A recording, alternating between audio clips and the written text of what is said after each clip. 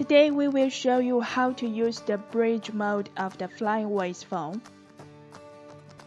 The Wi-Fi to LAN bridge mode is enabled by default, which allows you to connect another device to the phone's LAN port with an Ethernet cable to get internet, and all devices are in the same network.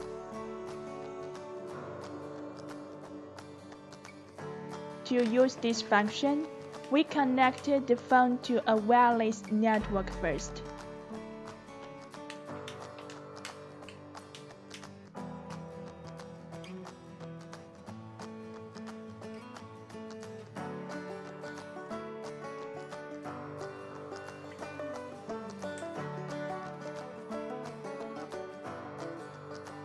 Then, connected the phone's LAN port to a computer. The computer gets internet access from the phone,